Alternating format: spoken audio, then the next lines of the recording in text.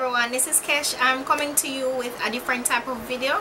This video will be me just chatting a little bit about makeup and some things that I have experienced, and these are my personal opinions, so they may not be your opinions, but they are my opinions, and I feel like I want to share them with you. So if you want to see this video, just continue to watch. If not, you can just go to my previous videos and just watch those. Comment. Don't forget to like them and also share with your friends. Just keep on watching to see my opinions about makeup. Okay, so the first thing that I want to share about makeup is that high-end makeup is not always the best makeup. Alright, for higher end products, they tend to be a little bit more costly, and because of that, some persons will shy away from buying them, while others will think that, oh, because it's so pricey, I will buy it and it will be the best foundation ever, or it will be the best eyeshadow ever, or whatever the product may be. But let me just say, I have both high-end and drugstore foundations. Well, I have MAC foundations because I have not really tried any other higher end brands just yet, but I have MAC foundations and I have drugstore foundations, and my favorite foundation is Revlon Color Stay. Alright, some persons may not feel the same way I do, but I work in an environment where it is very hot, or it can be very hot.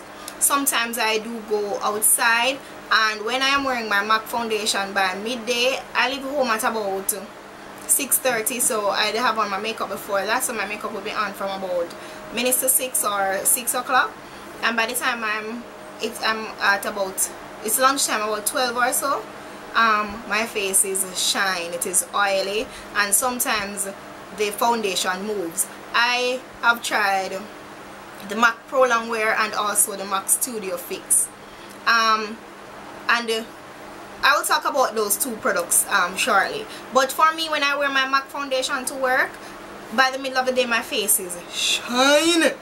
But when I wear my Revlon Color Stay, even though it is lighter and it does not cover as well as the MAC foundations, I find that my face looks a little bit better and the foundation does not move. Also, if I'm wearing a light color to work, the other foundations tend to transfer, while with the Revlon Color Stay, I can wear my clothes and my makeup is not all over everything that I wear. So my thing is, whatever works for you, that is your best foundation, or that's your best product or your best brand.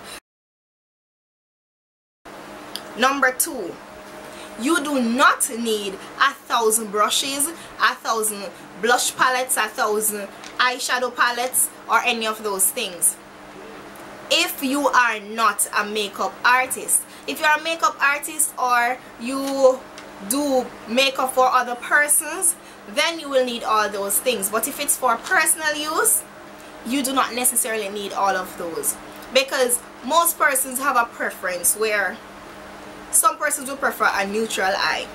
So if you're a neutral eye kind of person, then you will need a nice neutral palette, and shadows do not finish quickly, so you have to use it for an extended period of time before they you hit pan or before they are finished. So you do not need 1,000 palettes and you do not need 1,000 brushes unless you are a makeup artist or you do other person's face other than yourself. Number 3, foundation is not absolutely necessary. Some persons may say, really? Huh? Well, it depends on your skin type, it depends on your preference. Right now, I'm not wearing a foundation. You can just go back to that video because that video should be up by now. I'm just using the Maybelline, what is it called? I cannot remember right now. But anyway, it's a BB cream. It's a Maybelline Dream BB cream. It's a tinted moisturizer basically. So it just blurs the imperfections, but it does not cover everything. So you do not absolutely need foundation. Other persons can just use color correctors and then concealers to just cover the places that you need to cover, and you just put on your powder over it. Other persons may just need a little powder. You do not absolutely, positively, necessarily need to use a foundation. Number 4. Not because a product is labeled blush means that you can only use it as a blush because it says blush. No, you can products are multi-purpose as long as it's not damaging. For example, you do not want to put body glitter on your eyes as shadow, because body glitter, it depends on what it is made from, it may be damaging to your eyes. But as it relates to stuff like blush, eyeshadows and so on, you can use an eyeshadow, a nice brown eyeshadow as a contour.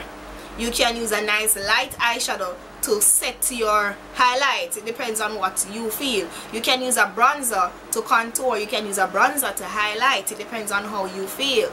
You do not have to use a product that says blush as blush. You do not have to use a product that says eyeshadow as eyeshadow.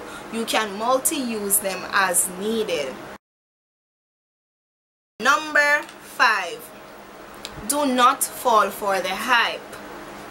And I say this because, alright, many times we go on YouTube, we see on social media, Instagram, Facebook, Twitter, whatever, Pinterest, all these persons using the LA Girl Pro Concealer. It must be awesome. Oh my god, let me try that. It must be awesome. It may not necessarily work for you. So you go out there and they say, ooh, Benai banana powder, and you go out and you purchase your Benai banana powder, not realizing that Benai banana powder will make you look like a ghost.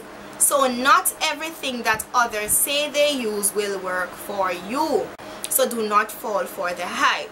And another reason why you should not fall for the hype is many times we go out and we purchase these products, and then when it does not work for us, we just have them sitting there and we have wasted money.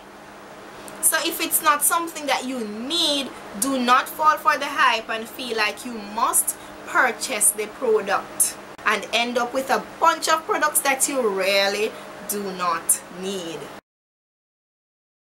Alright, I know I said this was going to be 5 truths about makeup, but this is a bonus one. This is number 6. Well, number 6 and 7 merged together.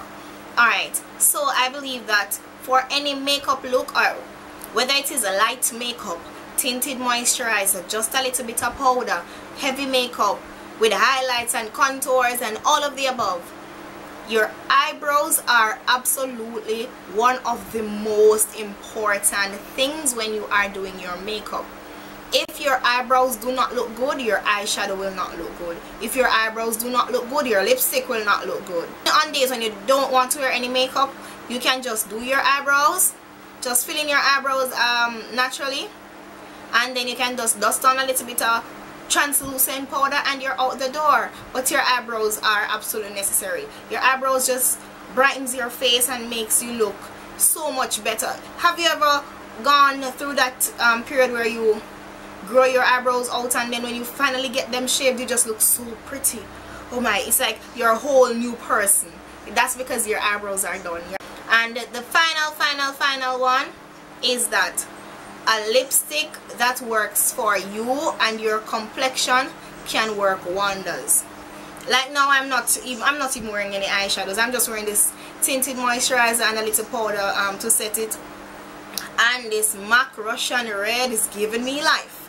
I just feel so cheerful and so bright just because I am wearing this bright red lipstick. And so sometimes a lipstick can really change your mood and can change your look. Alright, so that's my 5, 6, 7 truth about makeup. So don't forget to comment below. Please comment. I love reading the comments and I love responding to the comments. So comment below. Thumbs up the video. Don't forget to share. And for the persons who are just coming for the first time, subscribe, because I have a lot more videos coming your way. Thank you for watching.